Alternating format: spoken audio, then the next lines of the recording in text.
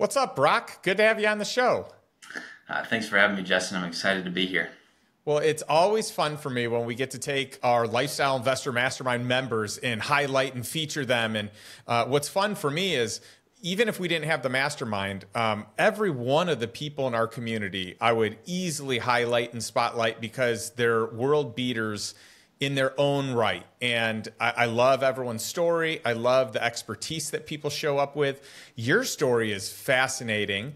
And one of the cool stats about you is, it was funny. I feel bad for Chris Board, who is an NFL player, and go check his podcast episode out. He got started in real estate super early, but he got to say he was the youngest person in the mastermind, but only for like 2 weeks. Yep. Because then you joined, and you're still officially the youngest person in the Lifestyle Investor Mastermind. So congratulations to you. And I know people are going to be interested to know how you did it at such a young age, but we definitely got to dive into your story and all the cool stuff you're up to. Yeah, absolutely. I'm excited for it, and I'm glad I get to continue to hold that title. That's wonderful. Well, when I think about you, I think about someone that is young, hungry, eager, takes full advantage of opportunities in front of him. And at this last year's Lifestyle Investor Mastermind retreat, you brought your father, who I'm really impressed with, who is just one of the most humble, kind, intelligent people out there. And many would consider him like an OG, one of the wisest people in the financial space, right? You would never know it from meeting him. But he's been a huge mentor to you. He was a huge mentor to Garrett Gunderson, who's a good friend of both of ours. We feature Garrett at a ton of our events, and he's been on the podcast. But your dad is really kind of highly sought after in the financial space. And I'd love to kind of hear your thoughts, like growing up with, such a stud in your industry. Yeah, growing up was kind of interesting because I didn't actually know what he did until I got done. I got to school. I was going for accounting because that's what he did. That's what my grandfathers did. And I was like, oh, well, I'll just do accounting. And then I started doing my accounting homework, and I'm like, man, if I miss in the beginning of this homework, everything else is just screwed up. And I'm like, went home and I'm like, Dad, I can't do this accounting stuff. I can't sit behind a desk. And he was like, well, how about you come to one of my workshops? And that point on, I think I was 17 at the time, and I went to that workshop. It lasted 2 days, and I was like, all right, I know exactly what I'm doing with the rest of my life. This is it. I'm energized. I love this. Well, we'll have to dissect what that is a little more, but I've got to tell you, we share something in common because I was originally an accounting major. And for anyone that knows me and knows my personality and knows what I love and what I don't love, I don't have any idea how I ended up there. I think someone told me they thought I would be good at it.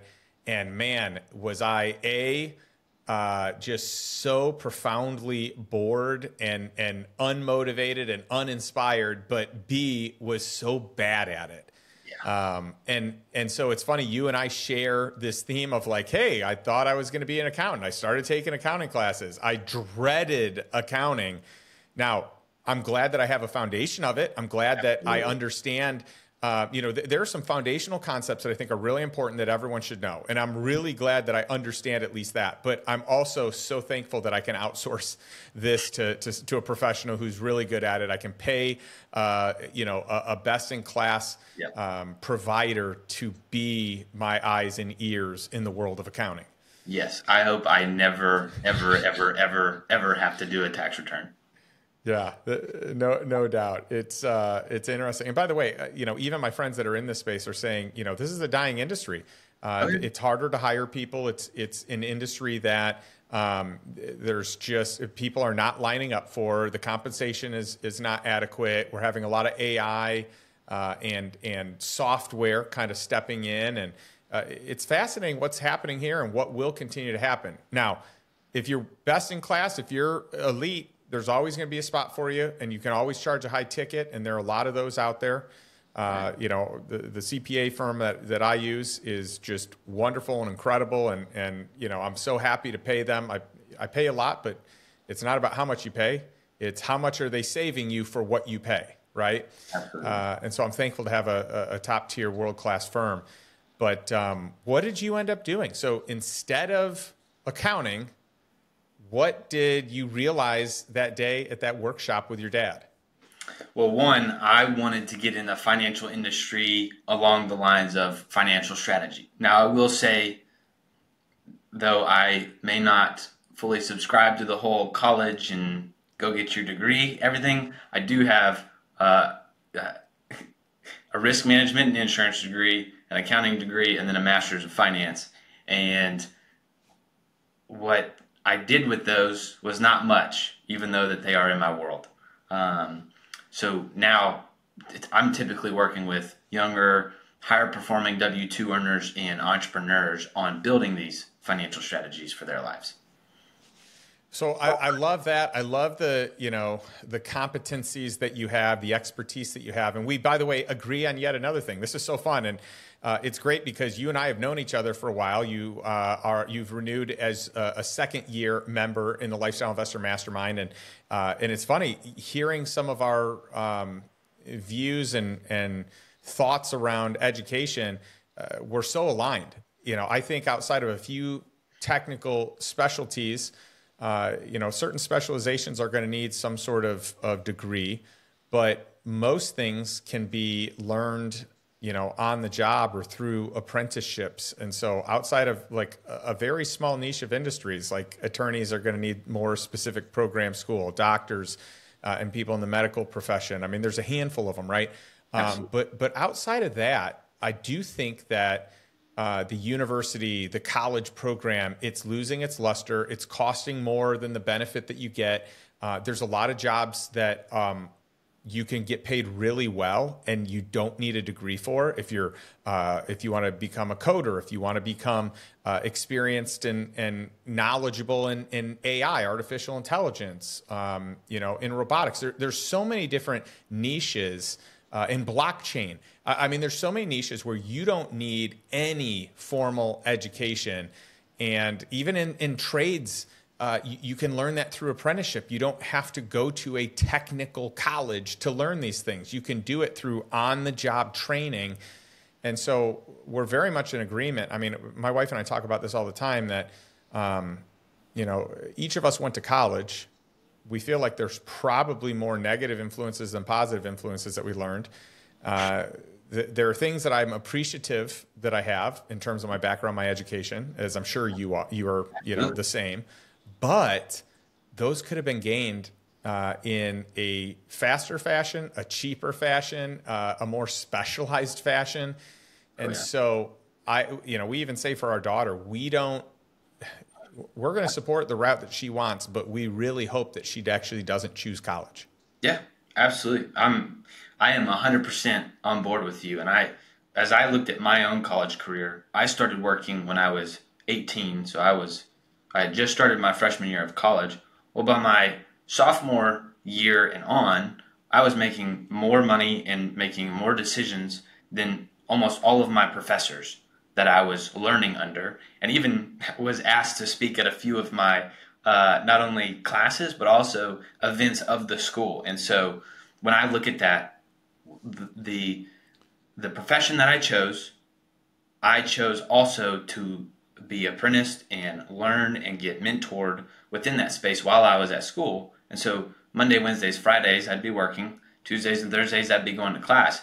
But my learning was massively expedited because I was in it and I was learning from the people that have been doing it for the longest time in the real world. Yeah, and there's a big difference between theory and actual, right? Between the real application. You know, I just remember all these classes. It's like the 3 keys to marketing and the 5 keys to accounting, and right. And it's like, this is so outdated, unapplicable, just so far off from what is really happening. Like you hear these things that, you know, we're both finance majors, and we both have a few different specialties around that. And when I look at what I learned and what the textbook said versus what the reality is and what I do today and what I've done in investing, it is vastly different. And it's quite comical. It's not even like it's a little different. It's like, here's the 5 keys that were supposed to be applicable. And then here's the real life application that doesn't even use any of the 5 keys.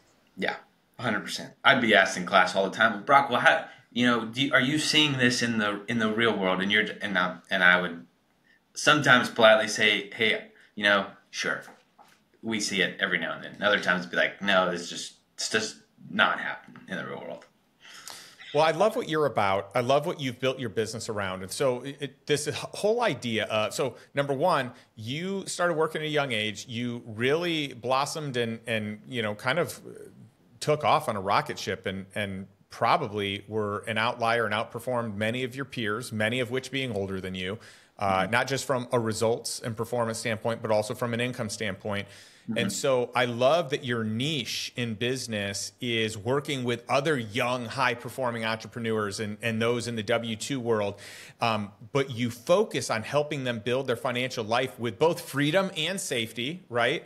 And I think that that's important, that they can coexist. And what you say is that freedom without safeguards is only temporary. And I couldn't agree more with that. But I'd love for you to expand a little bit on it and, even enlighten us as to, kind of what you're teaching these business professionals, these entrepreneurs. Yeah, absolutely. Well, first, it does come down to that core aspect of freedom without safeguards is only temporary. And you can see that in any area of our life. Like the biggest form would be, you win the lottery. Well, if you don't have safeguards in place, if you don't know how to handle that money, it's gone. The same could be said about... By the way, most lottery winners go bankrupt. Exactly. So this is not like we're coming up with this. Like factually, most people who win the lottery literally spend all the money and are not only back to zero, they're worse than zero because they have this underlying debt. Yep, absolutely. The same could be true in tons of different areas. If we looked at medicine, if we don't have safeguards around how we use medicine, like maybe it's a painkiller after surgery, if we don't have those safeguards, well, then that freedom will be taken away very quickly, right? And the same would be true within our own financial life. If we don't have redundancies, if we don't have safeguards in place to help us with how we're building our financial life, if we get to where we think we want to go, it might not last forever or as long as we want it to because of the fact that we didn't put those things in place. We talk a lot about in the Lifestyle Investor Group about, our investment criteria, our due diligence, how we go along these processes. Well, a lot of times, most people aren't even investing. They're just speculating and gambling, putting money in places that somebody else told them to put the money. But when you actually sit down and say, okay, well, why did you do this? What do you like about it? What do you not like about it? Nobody really is able to answer you on why they did it. And majority of the time is the underlying aspect is they had some FOMO and they had this fear of missing out. And we talked about this you talked about it on your call with Scott the other day about you could be doing great, have all this money, maybe you even just exited a company, and your thought process is, man, I got to allocate this money, I got to hurry up, but we need to slow down. We got to figure out why we're building things the way that we are, how we want to build them, what do we want our life to look like, and when we can figure out, as our friend Garrett says, how we can win and then play, well then everything else becomes so much easier in life and we get a lot more fulfillment in the things that we're doing rather than just throwing our money at everything that comes our way. Yeah, there's no doubt. And as you solve for the financial portion of the equation, it opens up the playbook. Life just takes this really fun transition because it's not about how much money can you make. It's not about paying the bills. It's about what can I do that offers the most value? What can I do that inspires me? What can I do that brings out the pure joy and passion in me? Who can I spend time with that really lights me up energetically or intellectually? And I just think it creates a lot more options. And we get to make a decision that doesn't come from the framework of can I afford it or not, which is not always the most quality question to be asking when making decisions, both professionally and personally. Right. So, how old are you? I will be 26 in I'll be 26 in 25 days. I love it. So you joined the Lifestyle Investor when you were either 25 or 24. I think was it 24? 24. Okay. Yeah. So at 24 years old, youngest guy to ever join the Lifestyle Investor, which is really fantastic. But at that age, and by the way, you've done well financially. So I don't know that it's necessarily a stretch from the financial standpoint. Maybe it was. But you're really early on. I feel like a lot of people your age have not figured out the importance of peer group and the importance of really like committing to educating yourself in different areas, especially areas that you may not know a lot about or that are just so important. But why did you join the Lifestyle Investor community? Why at such a young age was this a priority to you? Yeah. So great question. So it comes from two guys in my life that are on what I call my board of titans, which is Garrett Gunderson and Mike Isom. So I know from Garrett and what he has mentored me on was that it doesn't take money to make money. It takes value creation to make money. And your income is just a byproduct of the value that you create. That was from Garrett. And then Garrett's old partner and one of my mentors, and he worked with Garrett and my dad a long time ago. What he says often and talks to me about is your human life value is the source and creator of your property value. And when I took that to heart, what I noticed was if I invest in myself, if I develop my human life value at such a young age, I mean, there's really nothing that would stop me into the future. And I think it's Thomas Edison or Thomas Jefferson, one of those guys that talks about nobody can ever take away your education. They can't take away what you've learned. And I know that, sure, I might not be putting money in the stock market. Sure, I might not be buying as many real estate properties as I want or maxing out my retirement plans.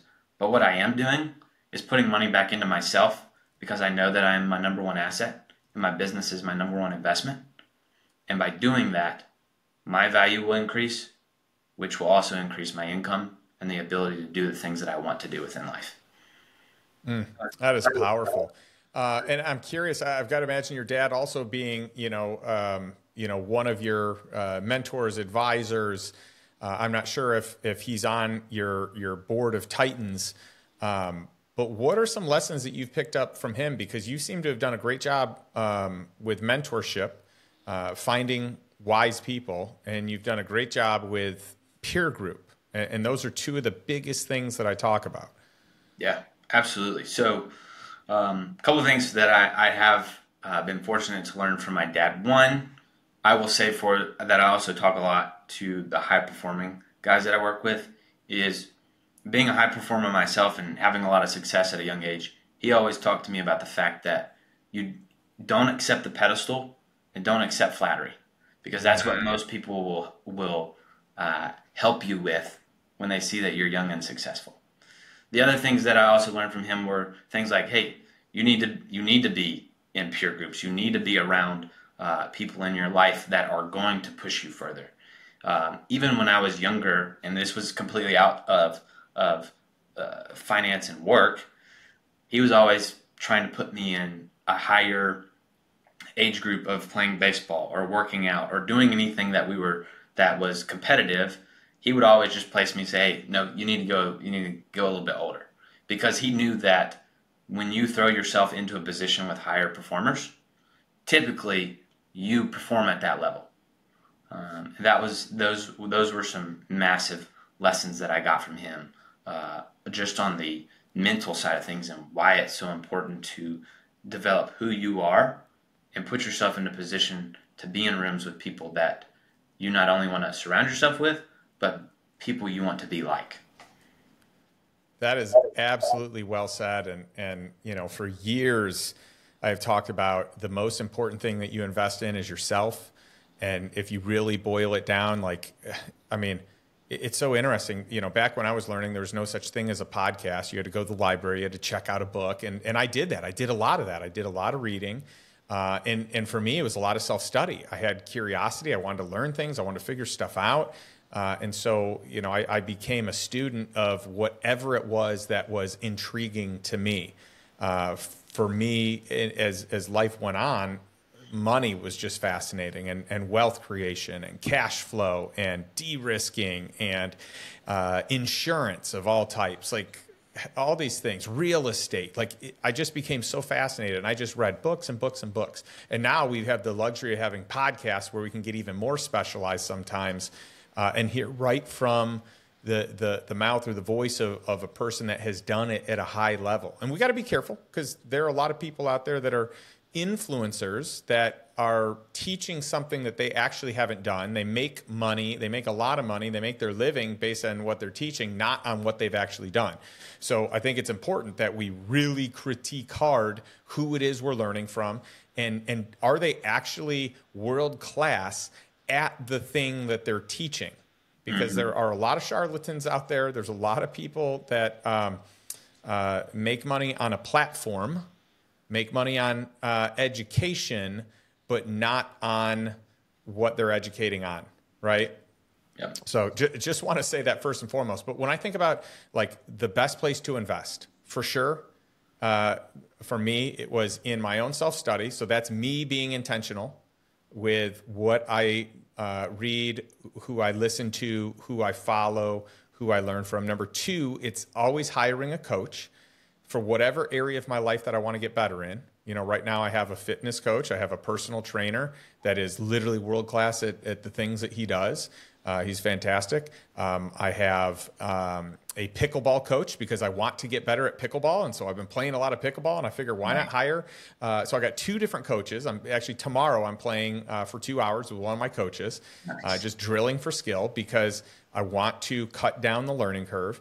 But then I also have, someone in a business area that I want to learn and grow in. And for anyone that's listened to Michael Hyatt's podcast, I hired him this past year, but I've had many coaches, and I always hire coaches. That's totally shortcutting that learning curve, right? Yeah. And then from there, it's peer group.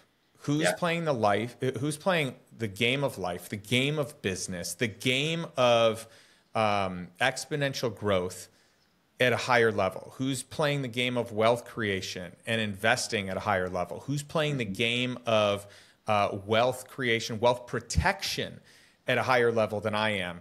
And how do I get into those circles? How do I get into that ecosystem?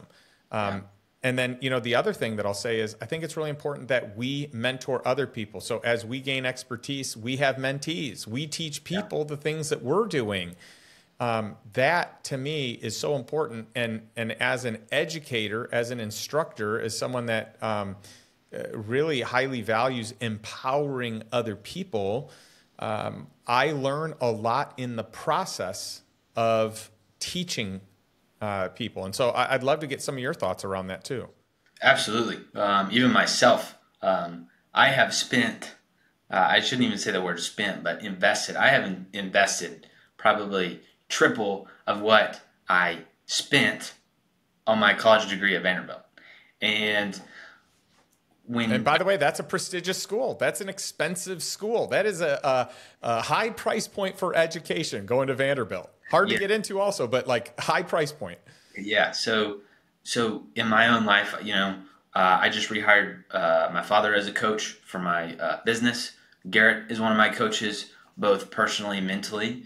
I have a communications coach because I am very much an introvert, and I have quite a problem with having conversations with people, and I wanted to get better at that. So I hired a what I call a communications coach, and he helps me with questioning and talking with other people. And I also have a trainer as well that helps me develop my physicality the way that I want to. And I mean, we are so in line with that thought process of you should always have coaches in your life in areas that you want to grow.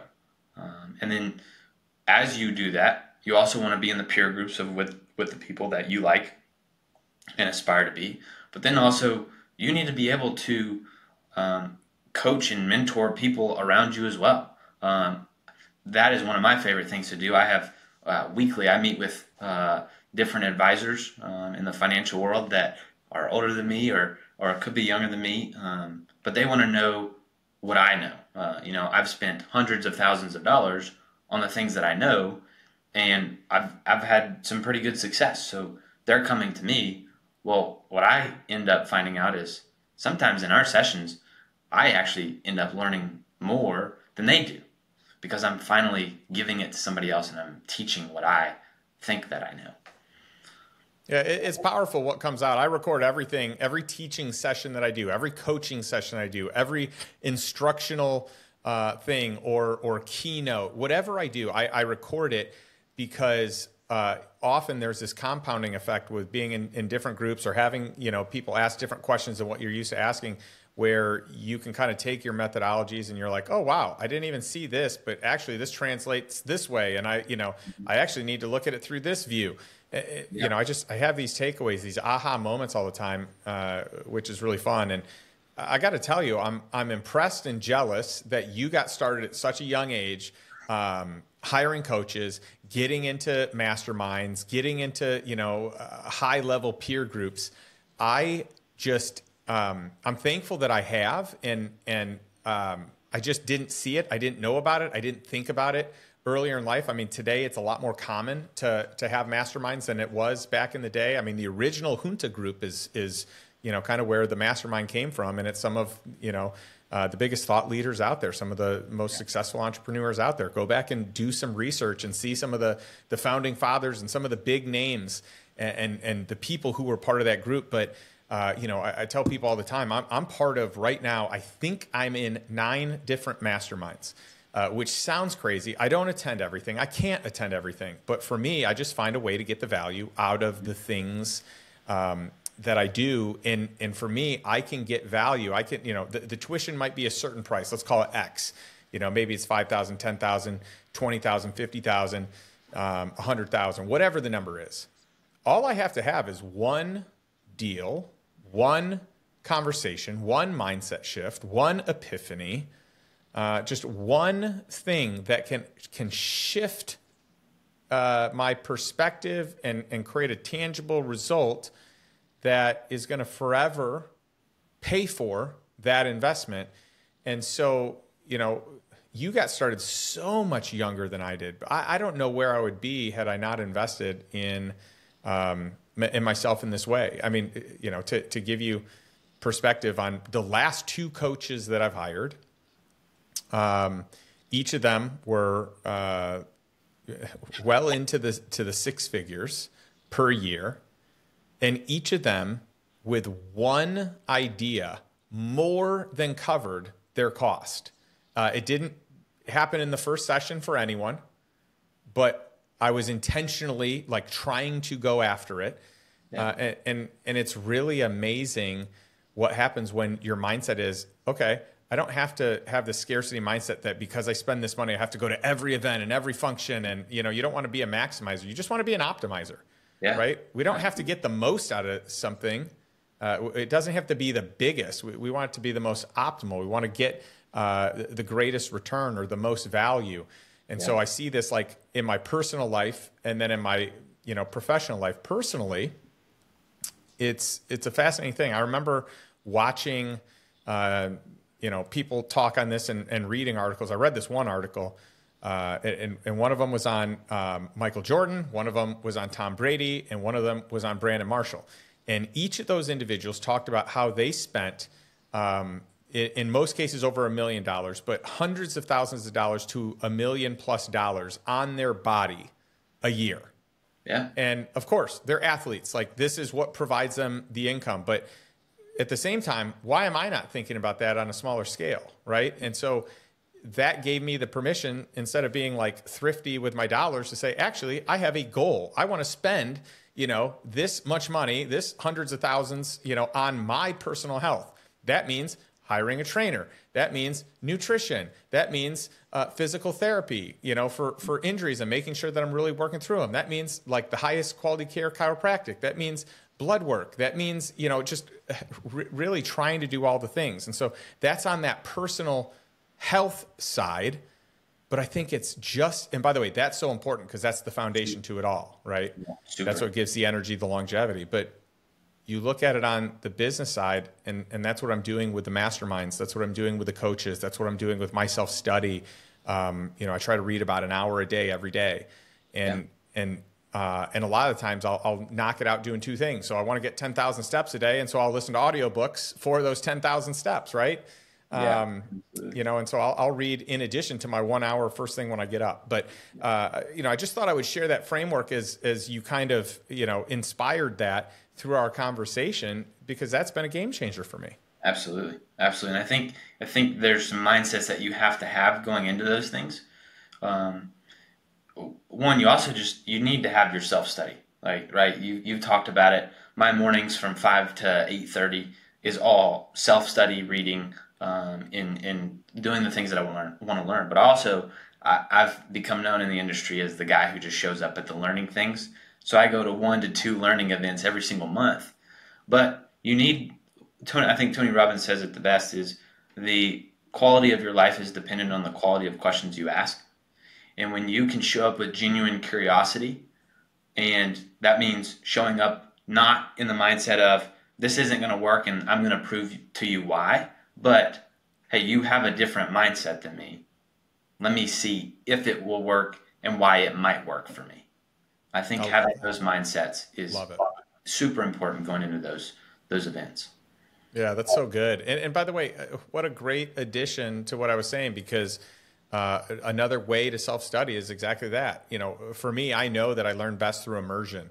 So I like going to conferences. I like going to seminars. I like going to events where I can learn. And I think that I learn best when I can, just compound the time in an arena of experts where I'm meeting people in the halls and before and after sessions, and I'm in learning from experts who are speaking on whatever the topic is.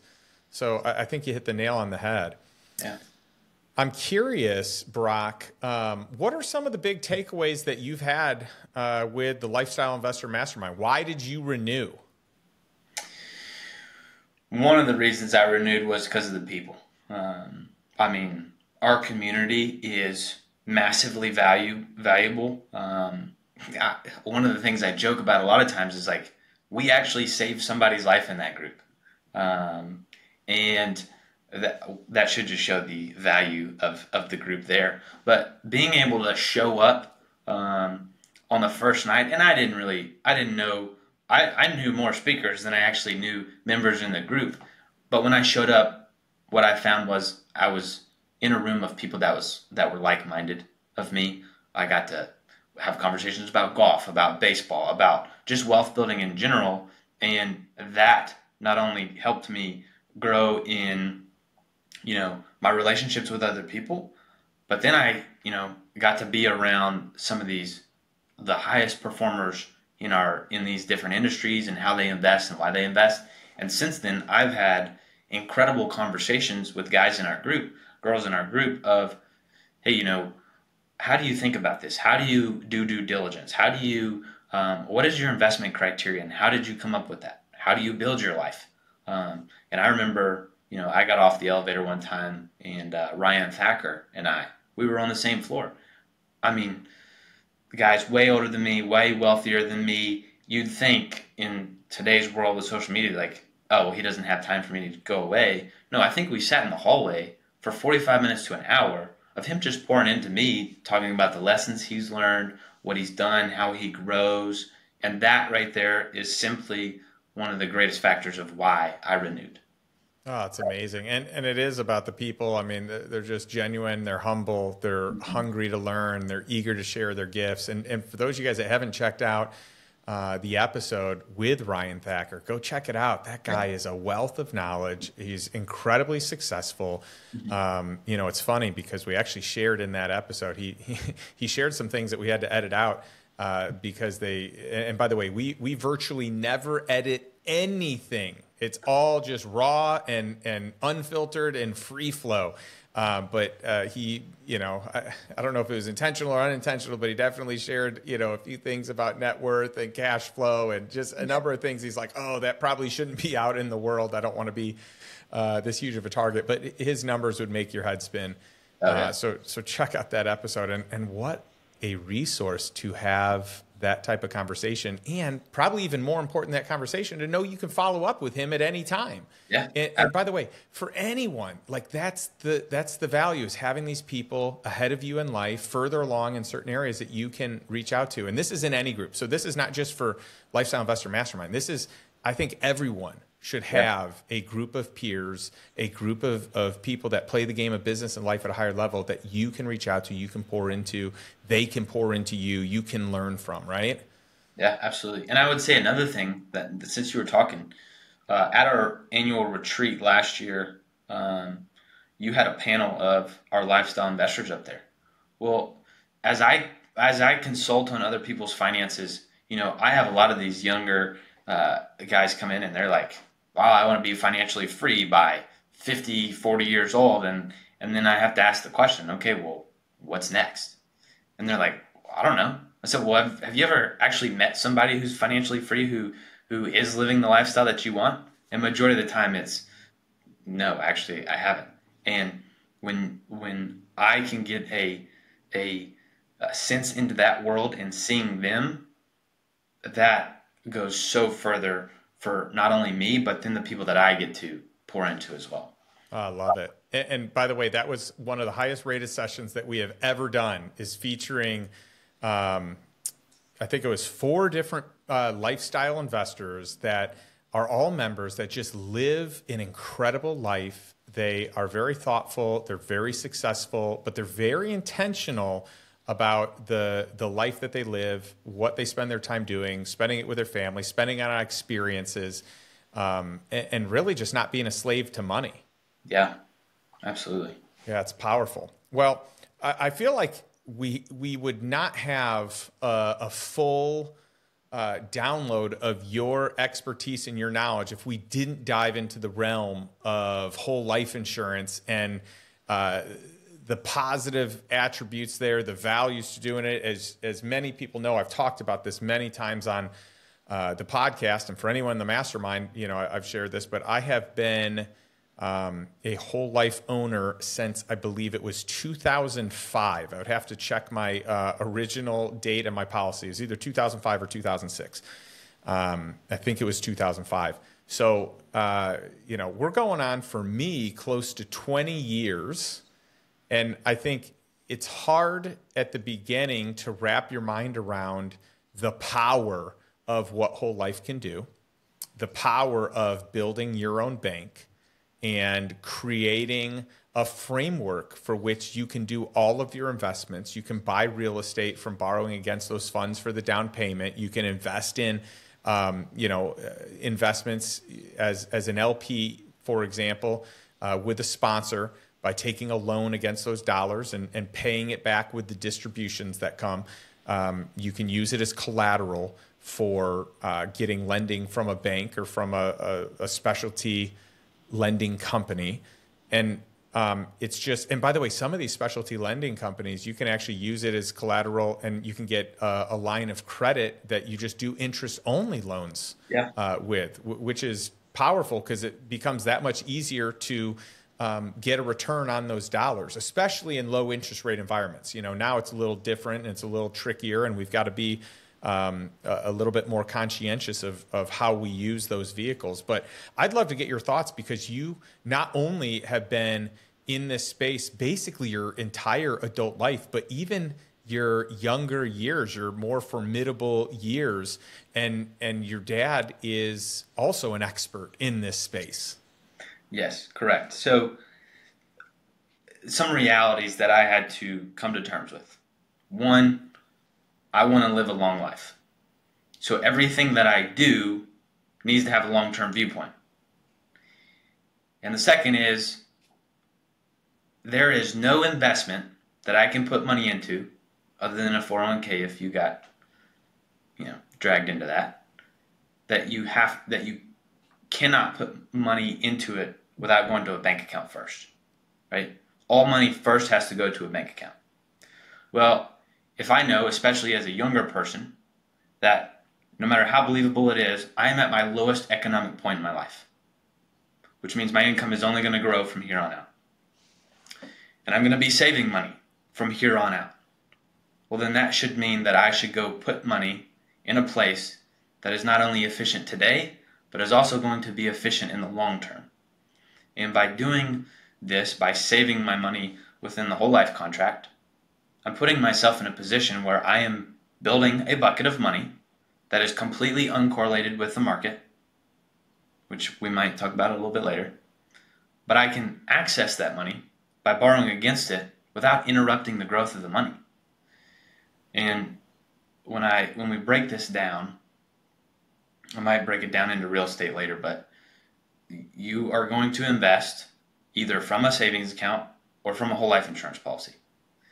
Well, whichever one that you invest with, right, invest from, you're going to be paying that account back, right? It's not like we liquidate our savings account to go buy a real estate property and then all of our free cash flow just goes right back into the real estate property. No, it just goes into another bank account. It might not have the same bank account numbers, but the money's still being repaid to a bank account. Well, if we know that, and that's the logic of it, well then we should be taking that cash flow and saving it in a position that's going to grow tax-free, tax-deferred. You can make sure it grows tax-free. You can access it tax-free. In most states, it's creditor protected. And you have all these other economic benefits that just make the rest of your financial world so much better. Yeah, tax-free growth, tax-free death benefit, tax-free distribution, creditor protected, and even in the states where it's not, there are vehicles you can use where you can make it creditor protected, right? So yeah, I mean, just at face value, there's tons of perks and tons of advantages, but I think it might be fun to kind of dissect it even a little bit more. I think sometimes it gets a bad rap from people that don't understand it, that don't know it, or put it in the same bucket as term insurance. You look at term insurance, and the stat right now is that really about 95 or 96% of the time, term insurance policies don't pay, right? They don't pay out. They lapse or they go full cycle. Whereas whole life is different. It is not a term, it's permanent. You can use it for the rest of your life. Whenever something does happen to you, and it's only a matter of time until something does, your heirs can benefit from it. But I like that these can be structured in a way that you can benefit from it while you're alive, and then your future generations can benefit from it later on. And Garrett does a good job in his book, What Would the Rockefellers Do, which later was rebranded to What Would Billionaires Do, since the Rockefellers don't like anyone else using their name except them. But I mean, this is kind of the foundation that they had for their family bank, a family that has been able to pass wealth down through generations for a long time, but it's because they have a system, they have a protocol, and everyone in the family kind of bought into that program of everyone has life insurance, everyone borrows against it for education, for starting businesses, for homes, whatever it is. But then they paid it back. Everyone knew you had to pay it back. And that just continued to grow over the years. And so I think it'd be fun to kind of dissect. You first started talking about something that's uncorrelated. And for most of these life insurance companies, it's a heavy bond portfolio, which is actually really good right now. We're getting good returns, higher dividends than we've seen in a long time. And secondly, you said that you kind of wanted to get into the real estate play of it. So let's dive in some more. Yeah. So I'm going to start very, very top, and then we're just going to keep getting deeper and deeper. Now, the first thing I'm going to say, because you brought up the fact that these companies are investing in bonds. You and I know, Justin, they don't buy the same bonds that we buy. That's right. There's a difference between retail investors and these institutional investors, right? That's right. And having the strength of them and these mutual insurance companies, is way better way to purchase bonds than it is you just coughing up money and trying to buy it in your stock portfolio. That's right. Think about it as you as a retail investor and you're looking to buy, you're looking to do an investment, whatever the investment might be, versus you coming in with a group of people, versus you coming in with a pension, versus you coming in with, a capital that is the size of some of the largest companies' balance sheets, right?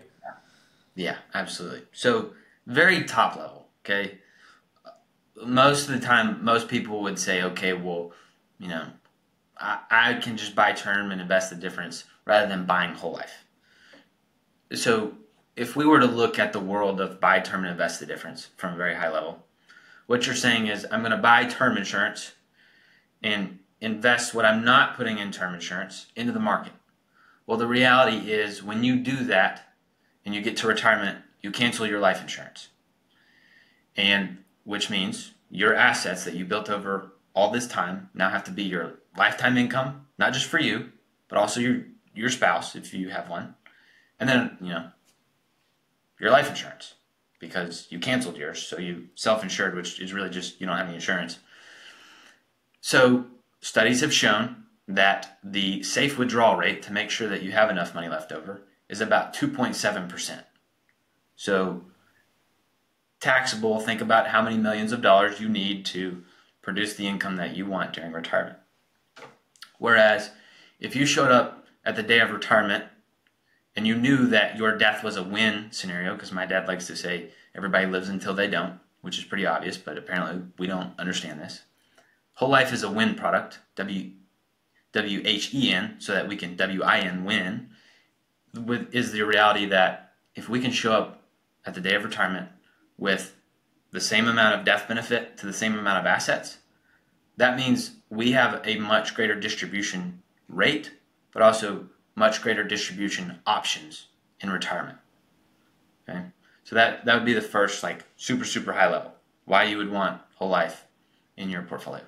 The second is, okay, well, let's talk about, how does whole life insurance work? Okay, and I'm going to preface here and say, I am specifically not talking about index universal life, variable universal life, any type of universal life. When I am saving money, I want to put it in a place that has no risk of loss. It's guaranteed to be there. I can access it, and it's liquid. Okay. With those vehicles, sometimes that's not an ability that they can provide. So I'm only talking about whole life. Well, if we compared it to real estate, in real estate we go buy a property, right? And it has a mortgage payment. Well, as we pay that mortgage payment, it builds equity in that property. And then that property also has a market value. Well, we know the equity cannot go above the market value. The equity, we can borrow it, we can use it, we can do whatever we want with it. Whole life insurance is the exact same. We pay a premium. As we pay the premium, it builds equity in the policy, also known as cash value. Well, that policy has a death benefit, and we know that cash value can never go above the death benefit.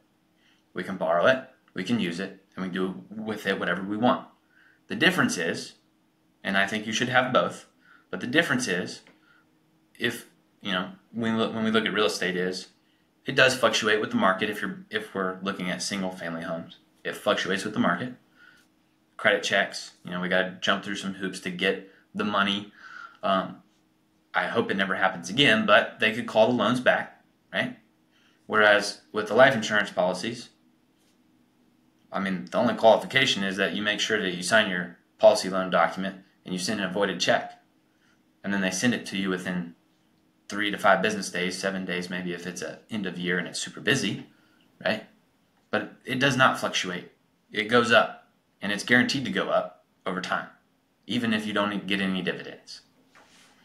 Okay? Yeah, and the interesting thing is you actually don't have to pay your loans back. It performs better if you do, but you're borrowing from your own dollars. So if you don't pay it back, and at the end of the story, whenever you pass away, that death benefit just reduces out the the cost of the loans that you hadn't repaid, and that's it. Now, if you want to optimize, then you'd certainly want to pay those back. but I've used my whole life policy as the down payment for virtually every piece of real estate we have ever bought. And then I would pay it back so that it builds up, and then I can borrow again, and then I pay it back so it builds up. And I have used it for many of the other investments I've done. So buying businesses, whether buying them outright, buying a minority piece, buying a majority piece, they've been very handy for that. I've used them for LP investments. So I've used it across the board for so many things. And what I also love about, I mean, the list goes on and on things that I like and ways that I've used it. But when I think about like the versatility of it, when I think about it from the standpoint of like, this is, consider it like a fixed income product. Like this is, when you look at your asset allocation, you look at the way that the wealthiest people in the world allocate their wealth, what percentage to what, how much is real estate, how much is public equity, how much is private equity, how much is private credit, how much is fixed income. And so this, there's a group that we just had share with the Lifestyle Investor. It was Scott Ford, Way to Wealth. I did a podcast a while back with Scott, but their methodology around Way to Wealth is just incredible. And they actually like half of your net worth being in fixed income, AKA being in life insurance. Yeah. Or life insurance products, right? Absolutely. Yeah. It's important because you want that uncorrelated asset that you're building this war chest, you're building this capital fund, this opportunity fund to get into these other assets without having to liquidate something else. Or, because what they want to talk about a lot of times is, we need to make sure our asset allocation is still balanced. We had a 60-40, but now it's 70-30, so we got to sell some of our stocks to get back to our bonds. Well, I don't know if you know this, but you're going to cause a taxable event when you sell some of your stocks to buy some more bonds. What if your bond portfolio was within the whole life contract, not having to completely always balance it within this portfolio that your money manager has tried to get you to have this whole time? Yeah, I love that. I also think it's important that we're not trying to maximize the return in our portfolio on all the dollars. Right. Most people make their wealth via concentration, but the wealthiest people maintain and grow their wealth via diversification. Right. And what that means is that you've got different buckets or different allocations that you are targeting a different return to. You don't want to make 15% on all your money. You have a bucket that you want to make 15% on. You can have a bucket that you want to make closer to 20% on. Yeah. And maybe even on the high risk stuff, which, that's generally a very small allocation, usually about 1%, sometimes less. Sometimes it's not even there on early stage seed round, like super high risk. But, every wealthy person that I know has money sitting in cash equivalent, and fixed income. And that provides liquidity. It provides cash flow. It provides the opportunity to outperform in certain markets when the other part of the portfolio isn't performing. And I think that's really important to recognize. I've talked a lot about markets and whether they're efficient or inefficient. And when you look at like the stock market, it's the most efficient thing in the world. It's really hard to beat the algorithms that are out there, to beat the quants. It's not even the quants you have to beat anymore. It's the algorithms. It's the AI that they have created that you have to be able to beat. And on a short-term basis, on a day trading basis, there's just no chance. If you read Michael Lewis's book, Flash Boys, like you will learn that you just don't stand a chance. Yeah. And I mean, for the long haul, you certainly can grow your wealth. And if you invest, especially in index funds, that's your lowest cost way of doing it. And getting the diversification in the long run, really playing that out. And if you want to borrow against it to buy assets, so it's the opposite of what most people do. They sell stock to rebalance and there's a taxable event. Mm-hmm. Well, if you have dollars in there and it's a smaller allocation and it grows over time, you can borrow against it to then buy other assets.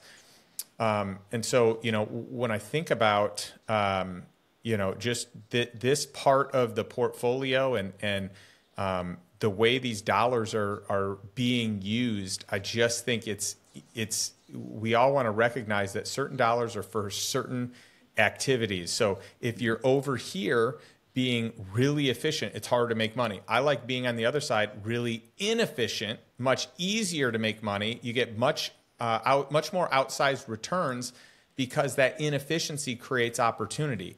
And so that, to me, what I have found is that it lands more on the alternative investment side, where you're seeing real estate and private equity and private credit. And really some of this is also concentration, right? So like what's the most institutionally owned? What's the most concentrated? So if you look at like the stock market, you've got so much institutional money there. You've got so many big players. You look at, there's definitely a lot of institutional money in real estate, but there's less concentration and less consolidation in certain asset classes. Yeah. And so like mobile home parks are one of the least consolidated asset classes out there. So there's outsized returns. Yeah. Multifamily is probably one of the most consolidated asset classes in real estate. And so it's harder to get a good return, but you still can, because it's still more inefficient than the stock market. Yeah, absolutely.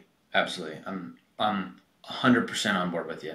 And I think when you can position yourself to take advantage of these opportunities, and you have the approach of the guy with the longest time horizon always wins, you are, over the long term, you will win because you're able to take advantage of these.